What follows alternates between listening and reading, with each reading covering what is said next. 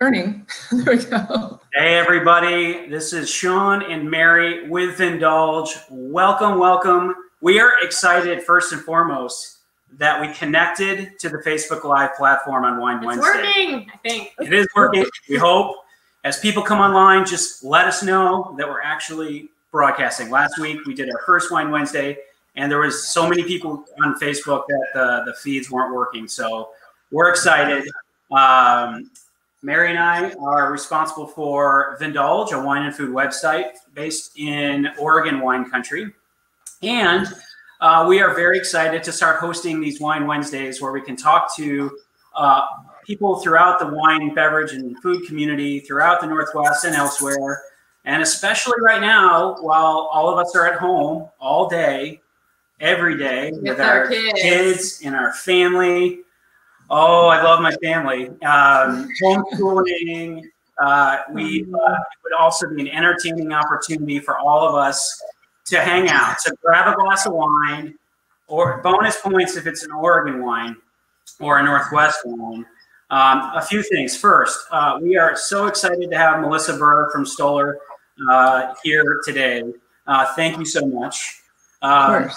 We do want to disclose that we are wine club members, have been proudly for many, many years. So quick disclosure. And today we're talking about wine and food. So the intended audience are those of you over the age of 21 in the United States. So we just want to make sure we did our thing to make sure everybody was on the same page. So that said, we are very excited to have Melissa here. Melissa needs very few introductions in the Oregon wine community, but for those of you around the country or around the world who may be watching this, Melissa, I believe you've been part of the Stoller Group for 17 years.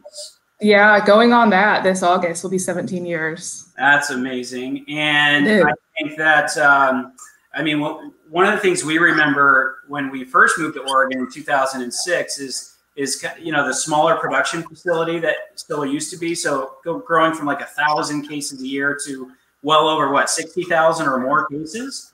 Well over, absolutely, yeah, well over. And not that you have a lot of downtime, but you also collaborate on the history brand, which we'd be happy to get into, and the can project. I mean, we love that through and through. But today I think we really just wanted to talk to you about what's going on, especially in the current climate. Entertain many of our readers. For those of you watching live, feel free to share this. Tag your friends who are sitting around drinking some wine. And yeah, Mary, you want to kick it off? Yeah. Well, I think first of all, I mean, I would love for you to share a little bit about Stoller and what you do. But first, I just want to know, how are you guys doing? Like, how are you and your team doing right now? Well, I think everybody's trying to adapt as best as we all can.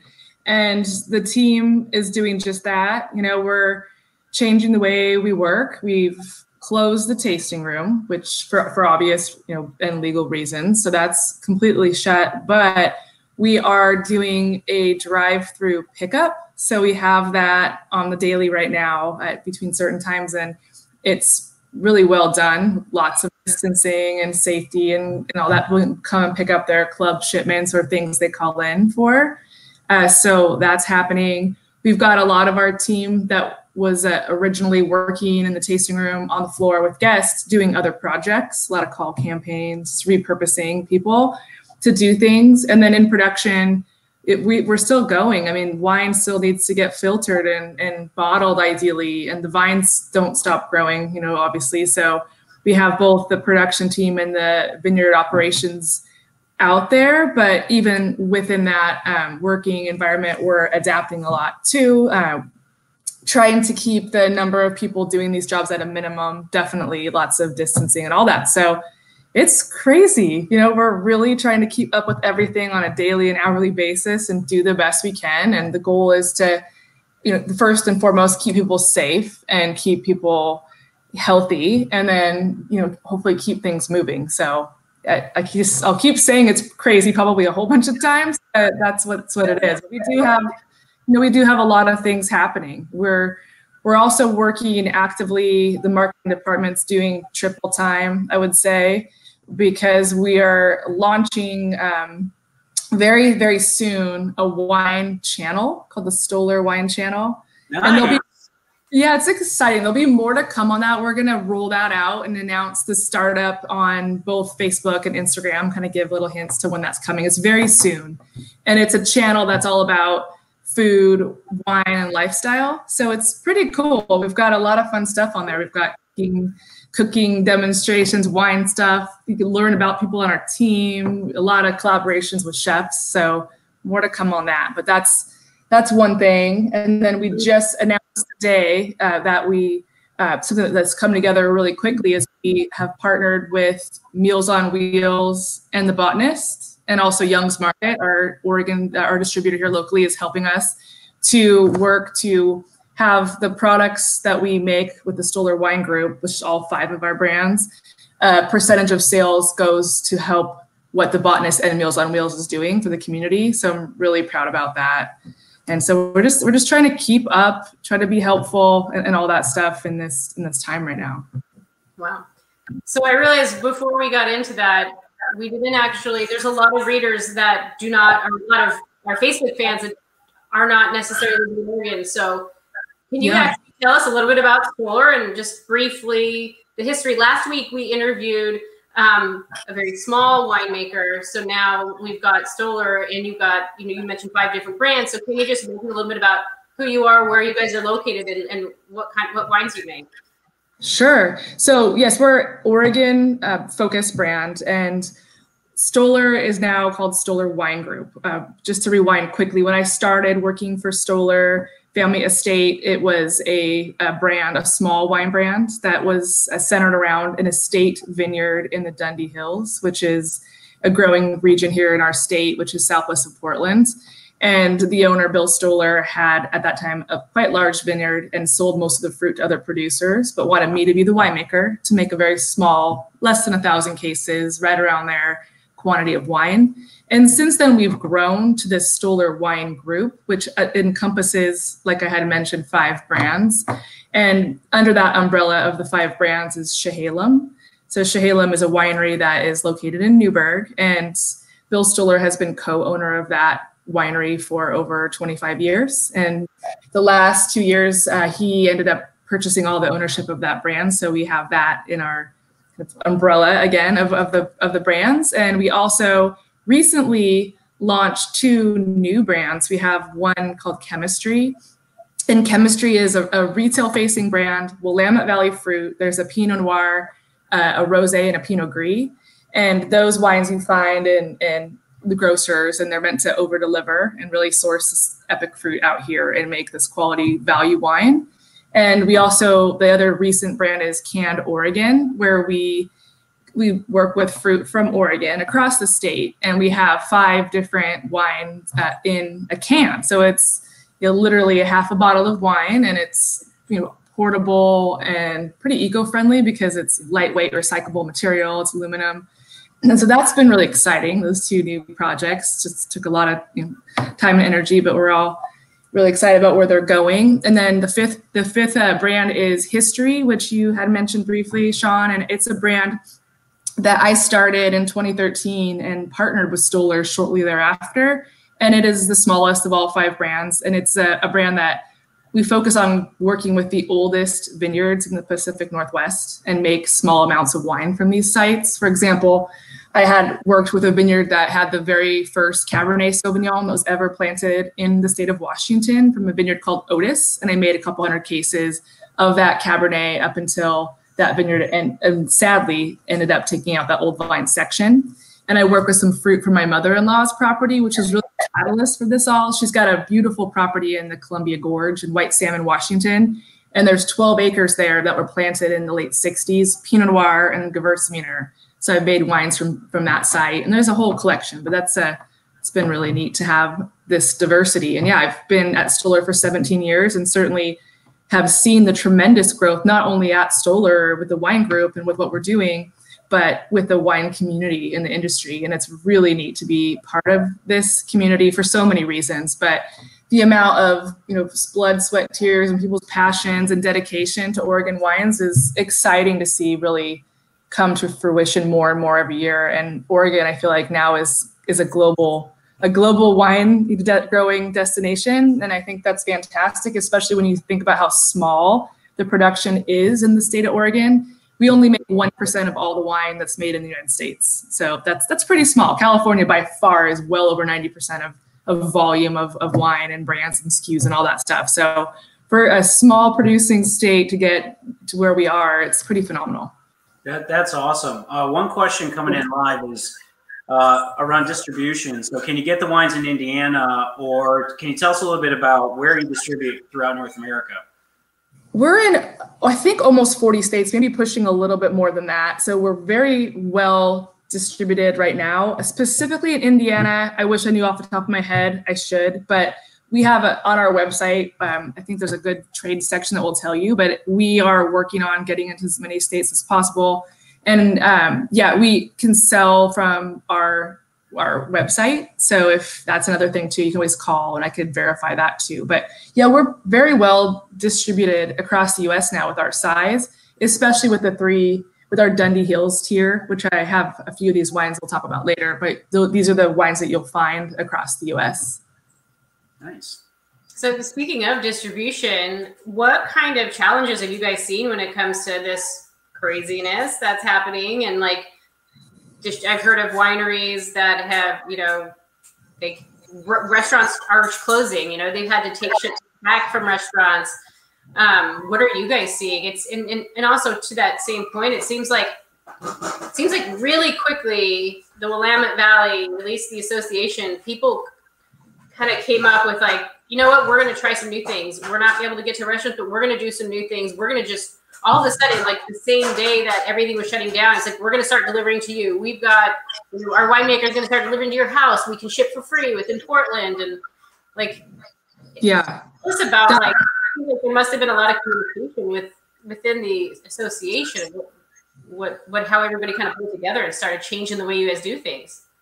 That's what I'm seeing. And it's so new, right? Like, so it's going to be such a struggle for all the reasons you're saying, with restaurants closing, which is just catastrophic and devastating and all that, and with distribution. But I also feel like there is a lot of very quick momentum with doing things differently. And we have a really great distribution system in general. And I feel like there's a lot of intelligence with these companies. So there's hope, and it's just happening. So I think a lot of this is going to be what happens over the next 2 months, right? But we have a lot of momentum with the wines we've been making because we've been at it a while, and we've got good partners, and we've got good pull through on these wines that are in front of me, and we've got orders. But now it's like, what's going to happen now?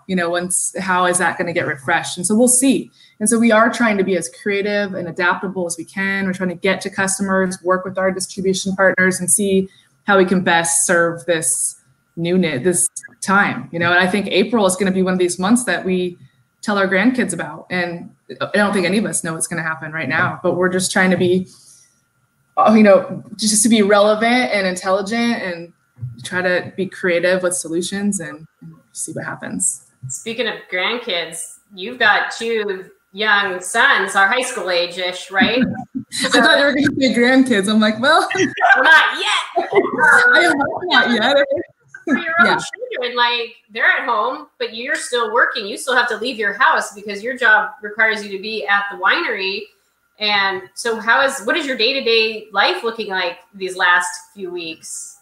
Well, it's been interesting because honestly, the day-to-day, I've been home a lot for the most part, because over the last few years, I haven't been doing as very much a day-to-day winemaking. And we've got 3 facilities. We have 3 winemakers and phenomenal teams within each facility.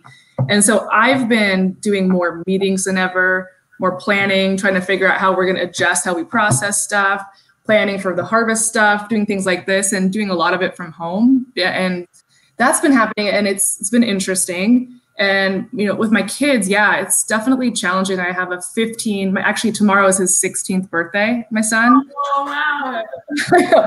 And so we're going to get a takeout pizza. It's our first takeout thing we've had ever since, March. And I have an 11-year-old, and, I'm fortunate. They're great kids. They're a little bit older, which I think is very helpful because a lot of my friends that have smaller kids are just bouncing off the walls, you know, and if this would have happened, I'm already thinking about you. But, you know, it is still this thing, like major eye roll. I was on a conference call for 2 hours today, and I go down to check on my kids, and they're just plugged in, and they know, you know, that they should be doing these things, but school hasn't officially started. And so I told them on Monday, like, this is like the lockdown. This is what we're doing, you know, and I'm serious. This is ridiculous, because it's like, I have to micromanage them, and it drives me nuts. And the major teenage eye roll is just ridiculous. It's easy to just let them forget about them, but then that's not going to work. They're going to turn yellow, zombies, like blowing up people on the computer, eating like junk food, whatever they can find, and sleeping until 2. That's what they want to do. It's ridiculous. What about you? It's like the boys right now. They just started their online school today, so we went and picked up Chromebooks at the school. So the school has Chromebooks for all the students to do their online learning. So today the kids were kind of excited because they got to play with computer. But it was really distracting. They were not following the lessons, and I couldn't get any work done. But prior to today, yeah, they just had a lot of screen time, more than ever. So they're loving this time because they get to play video games like all day. And so we try keep them, you know, moving and being outside. It's been rainy, and so yeah, in order for us to get any like amount of work done, it's like we gotta, because we have for those of you watching, we have 9-year-old twin boys, and they're in 3rd grade, so they are the kind of boys that they're very high energy. They are jumping off the walls. They want constant attention, so it's been a challenge. Yeah, I think one thing that I appreciate coming out of this is that I think we've all collectively given ourselves the okay that we're not all going to be put together on our calls.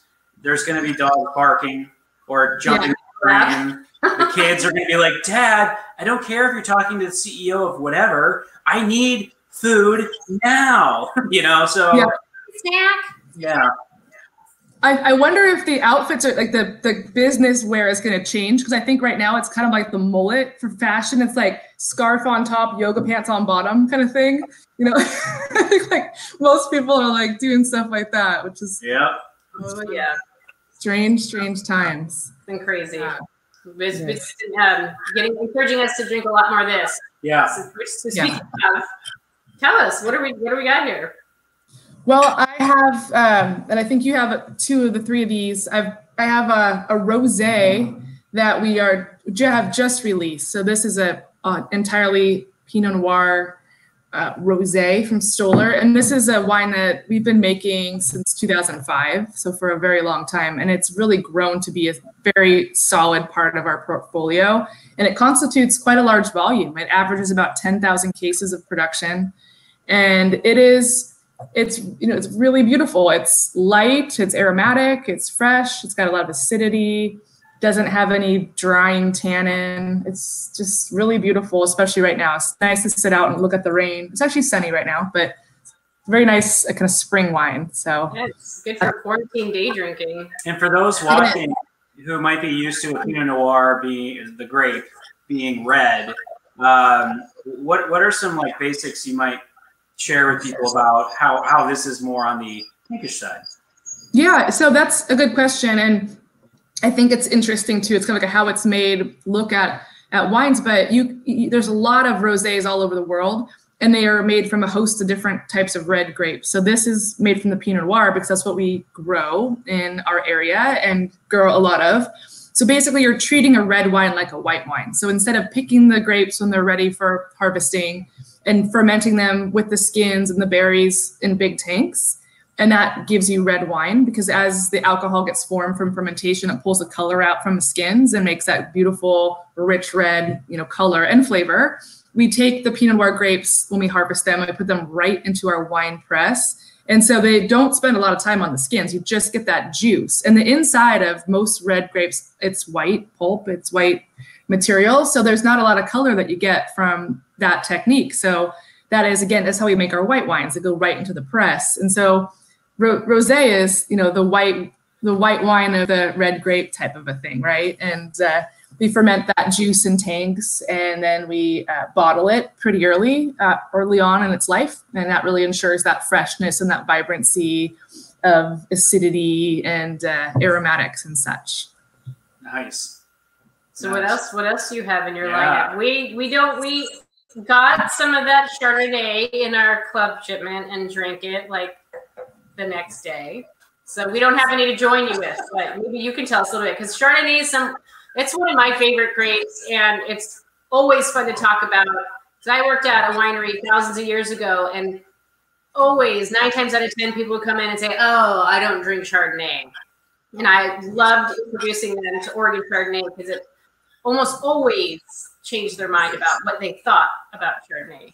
And I know this one specifically is not the Chardonnay people think of when they think of the like 80s, buttery Chardonnay.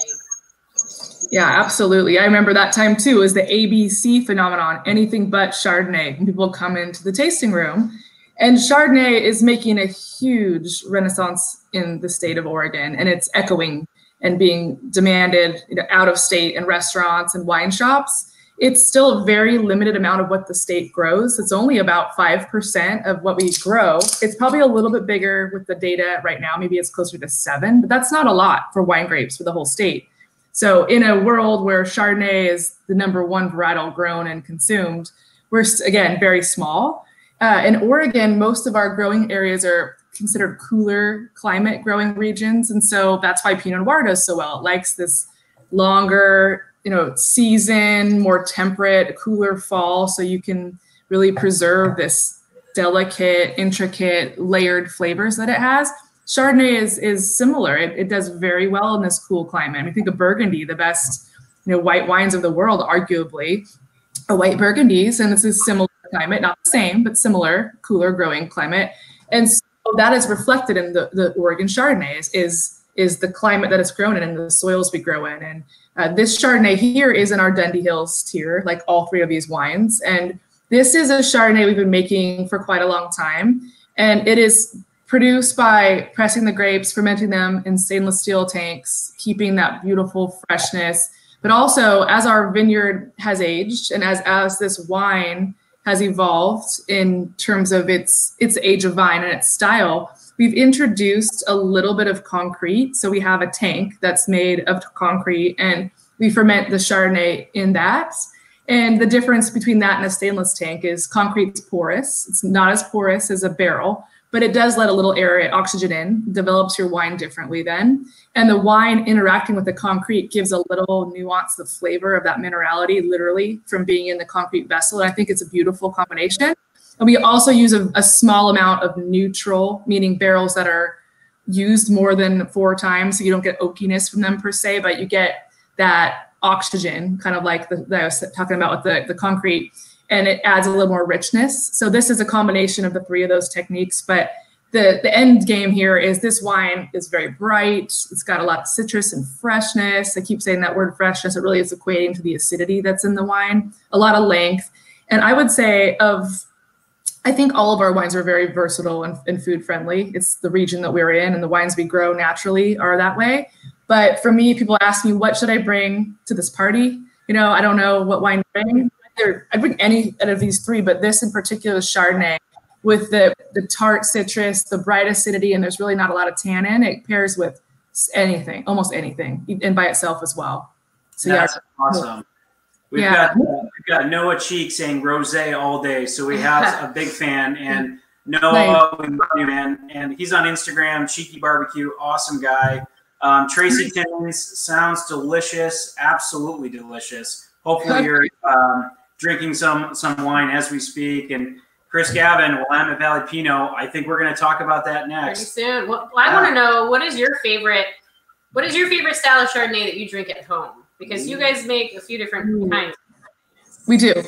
And it rotates. That's the thing. That's the luxury that I have of being able to be surrounded by all these different wines. It's not a bad thing to have happen, but it just depends kind of on the mood and what you're making and such. And lately I've been really loving our Reserve Chardonnay. It's a Chardonnay that we source our oldest blocks of fruit at the Stoller Estate. And those vines are they were planted 20, 22 years ago.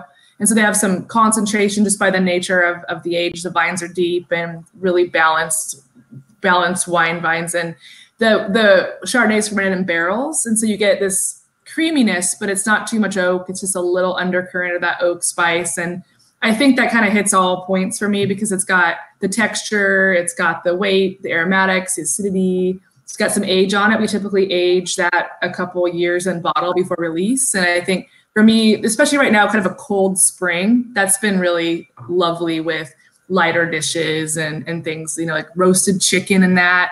Dungeness crab and the Reserve Chardonnay, or Chardonnay really, but Oregon Chardonnay and Dungeness crab. Yes, that's what I did on my birthday. My birthday was the apocalypse, March 13th, when everything started shutting down.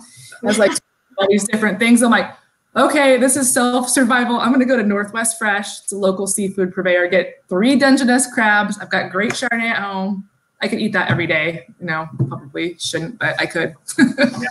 Yeah. We actually have one of my favorite recipes from our cookbook is Dungeness crab cakes that we cook on the grill. And we pair them with Chardonnay. I think we say pair with Chardonnay or sparkling wine, which most traditional sparkling wine, as you know, has Chardonnay in it.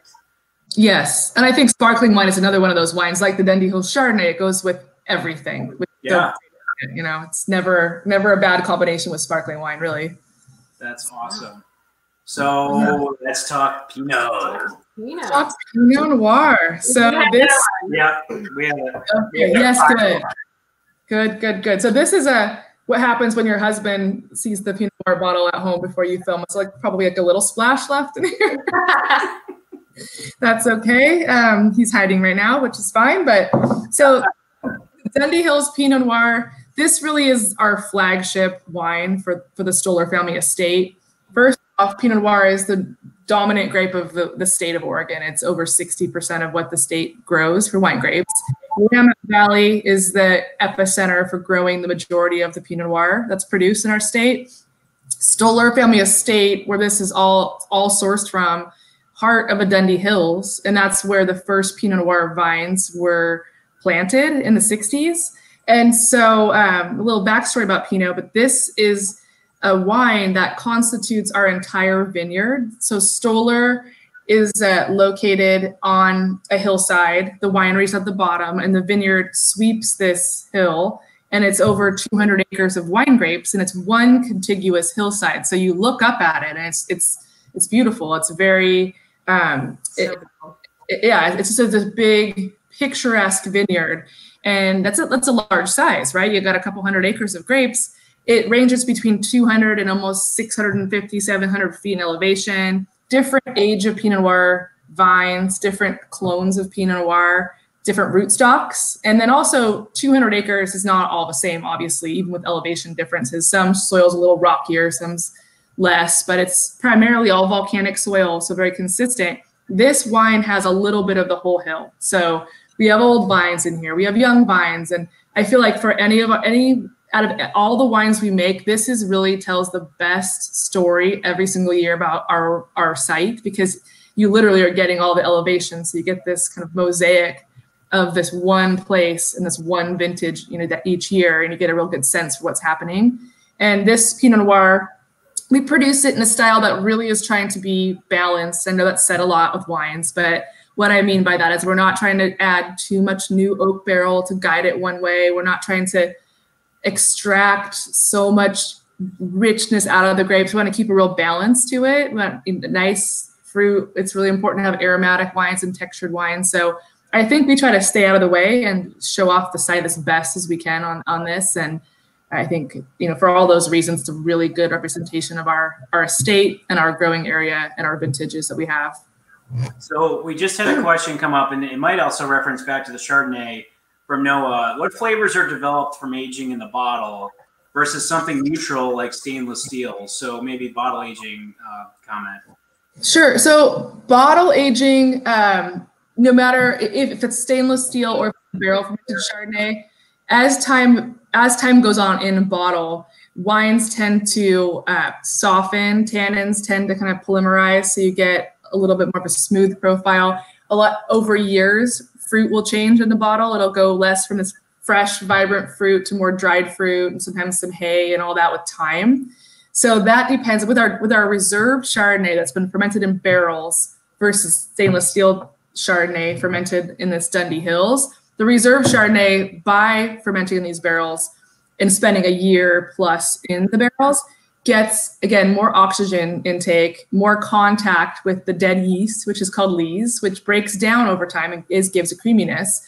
And that's a big difference than a stainless steel fermented, really bright Chardonnay that doesn't get any oxygen in there. So those are two different styles to begin with.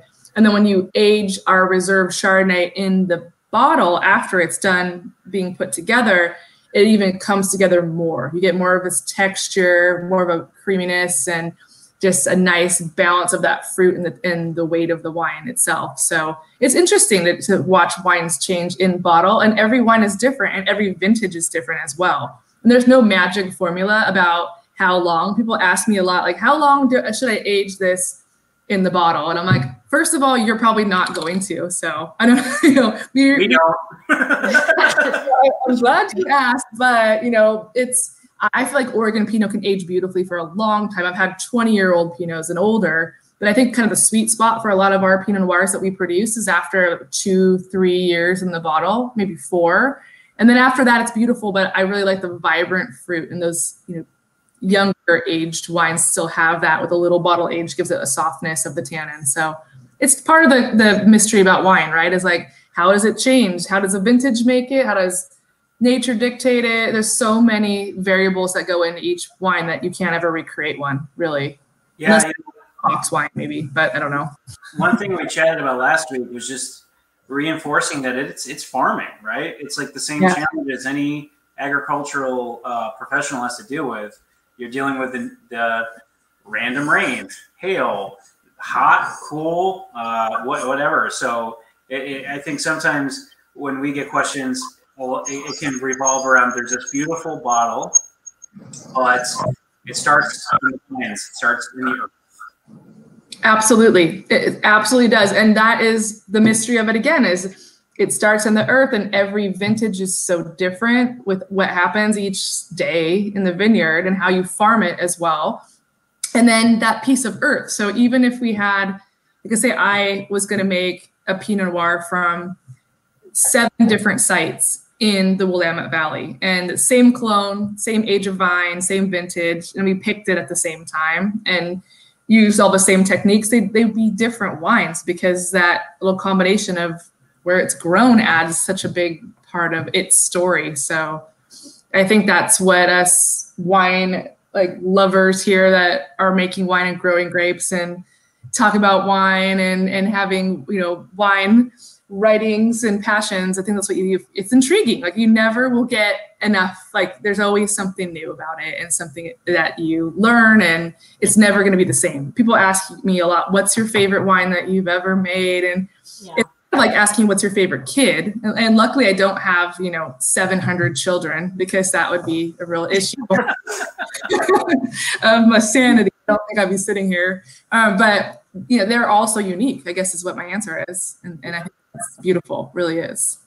That's awesome. Well, I have a few more questions for you, but you mentioned the property when you're talking about Pinot. You mentioned the beautiful,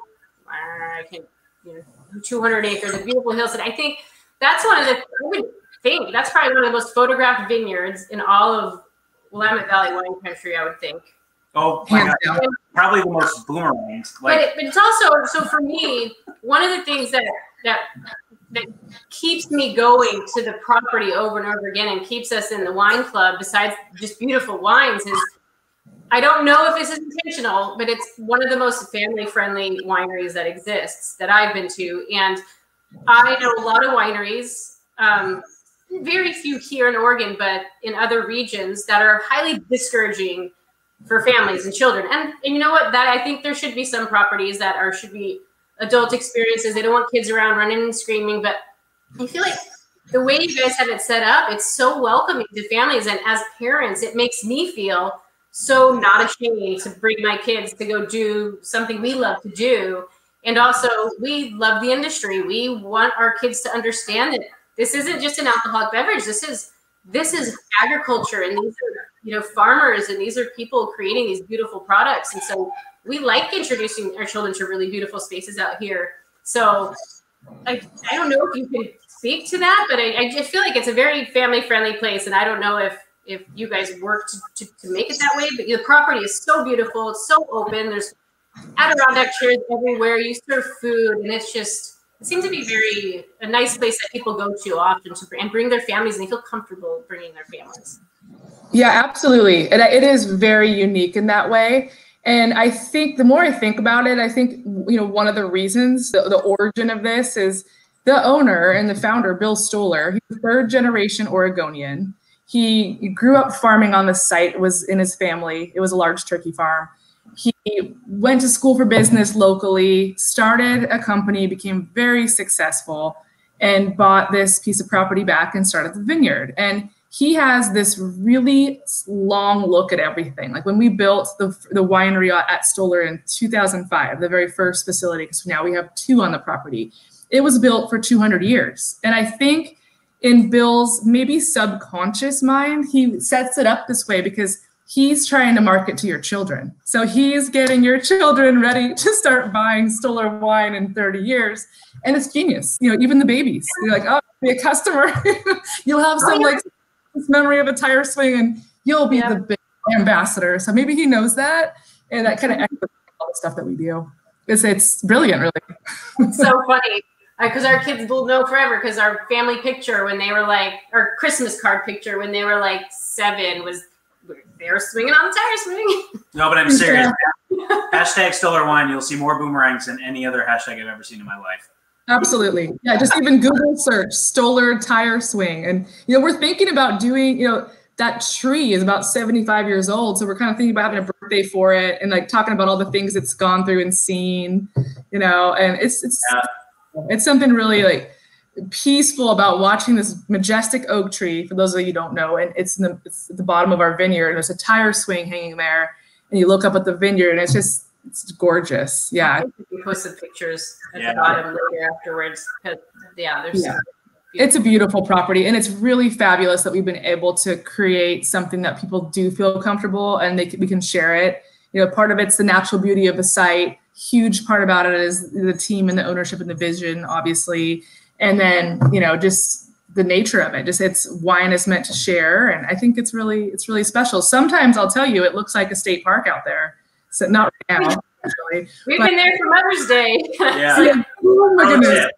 Go on a Wednesday. I'm like, wow. I go to the tasting room really quick. I'm like, oh my goodness, what just happened out here today? It's incredible. Staff that are really, really busy, and the staff seem overwhelmed. The staff it's like such a well-oiled machine. Nobody ever seems overwhelmed. It's like you guys know how to handle 10. You know how to handle 1,000 people at one time. It's just it runs very smoothly.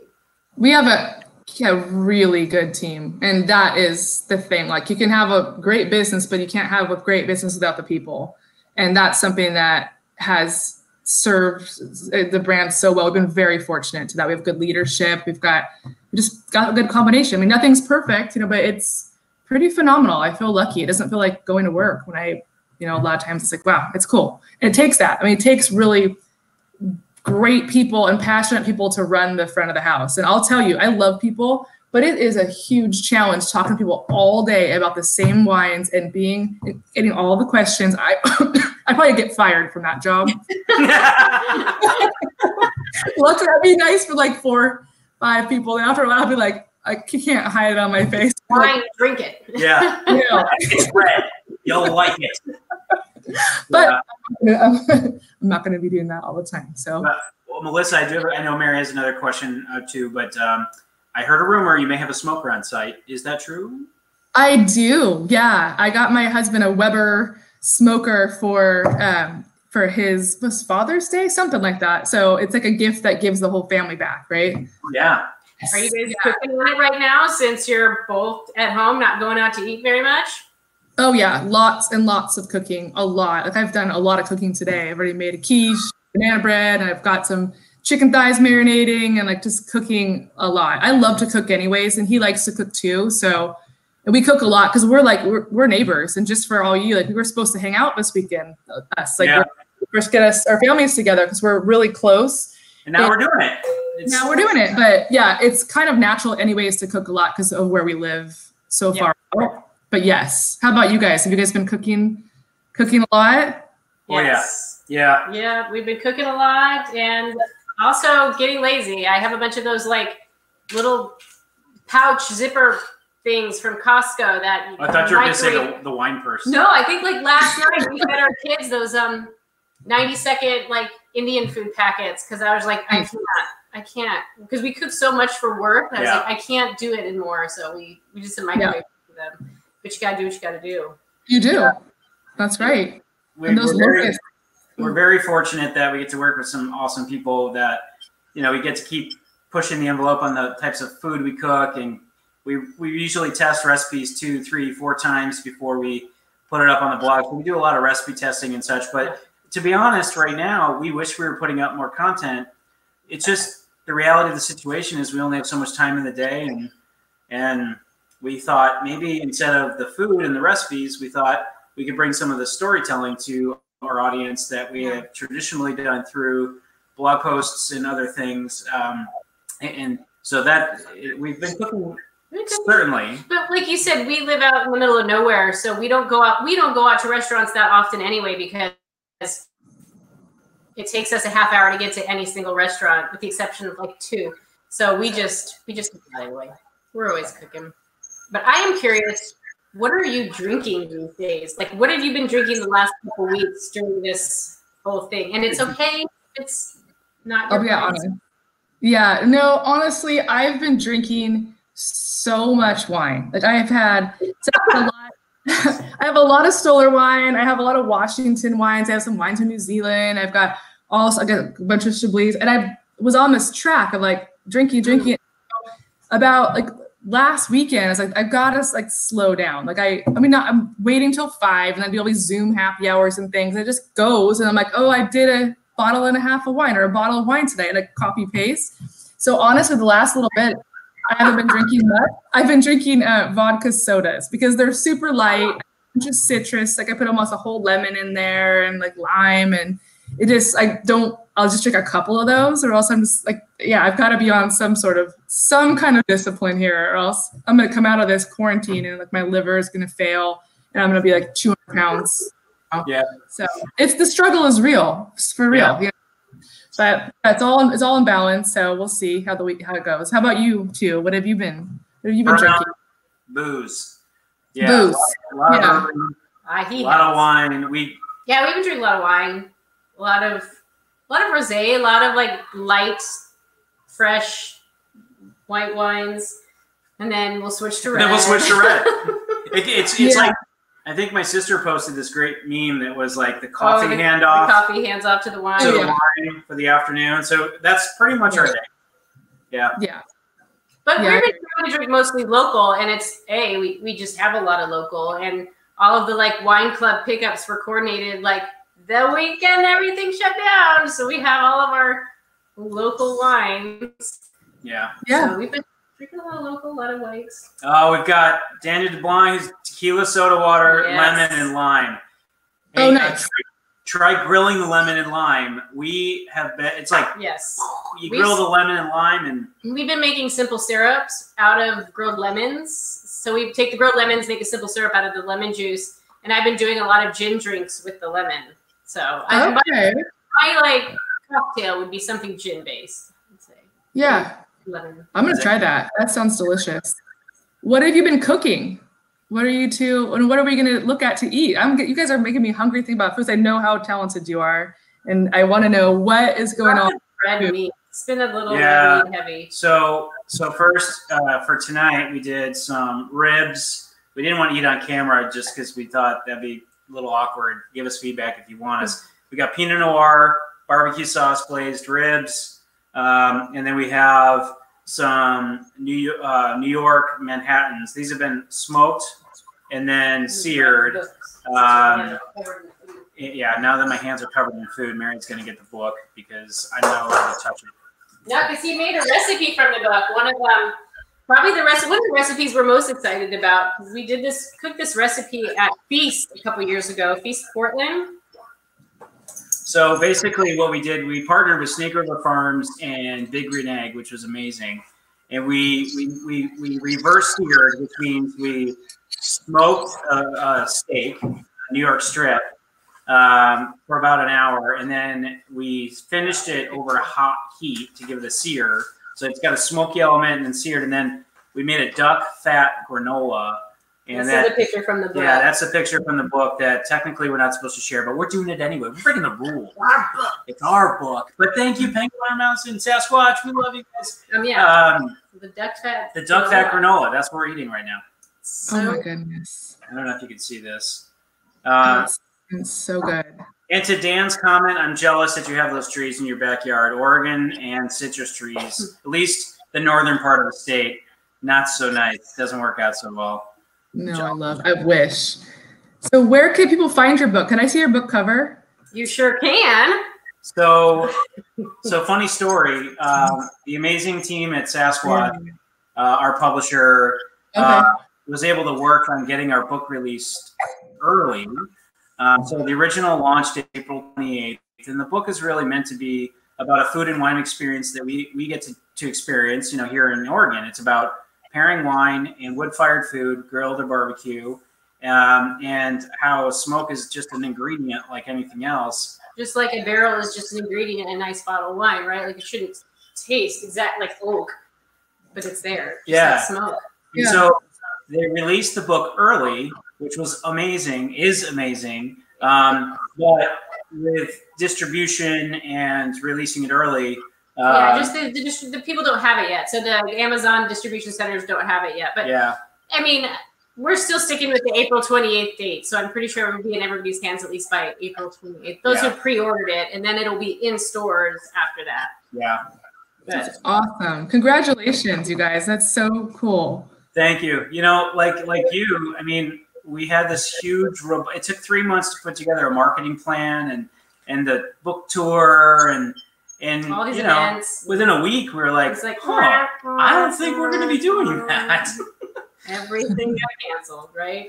But at the end of the day, it was an opportunity for us to think creatively. And if we can't do the book tour now, maybe we take the virtual book tour through these experiences and bring it to them. Yeah, because we have been fortunate. We get to cook and cater through Ember and Vine throughout the Willamette Valley in Southwest Washington, and it's just I think for us, it's just about this. It's about hanging out together. You're on your backyard. You're grilling with your family. You're drinking some wine, and that's that's the thing.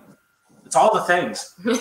Yeah, well, I know firsthand how you both do this, and you guys do such an awesome job. And I mean, all your recipes. I sharing earlier before the video started that I get their newsletter that they send out, and they have a recipe for burnt ends that it's pork belly burnt ends. Yeah. Oh my gosh, it was like a game changer. It's one of these. I think I need to try to find some pork belly and go through all that, because my friends just ate those and they were gone, just gone. The whole thing. It took like hours to make them, but amazing. Yeah. Yeah, that's one of the few recipes. That's probably one of our top 2-3 recipes on the website. So that's also in the book. So that recipe is online and in the book, so that people have a nice print version. There's people just love print. Most of the recipes are original, so you won't find them on the blog, but a few are some of our favorites too. But yeah, that's fantastic. I feel like we've gone 20 minutes over. So we can talk all day long. We're supposed to be talking all day long, but So first, I can't thank you enough for joining this experience. Yes. And to those who are watching, that's the bells ringing. That's not Sammy. Well, we have a UPS driver here, so Eva.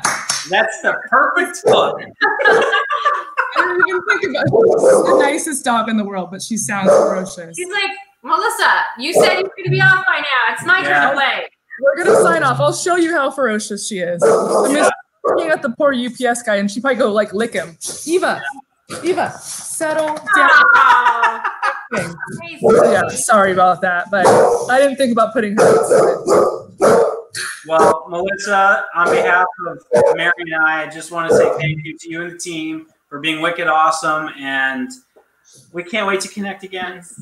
Same, you guys. Thank you for having me. This is really cool. I appreciate you. Thank you so much. And we'll leave links to your website in the comments too, so people know how to find you. And for those who are watching, thank you very much. Any questions, keep them coming. Yeah, keep them coming. Cheers, everybody. Cheers. Cheers. Bye. Salud.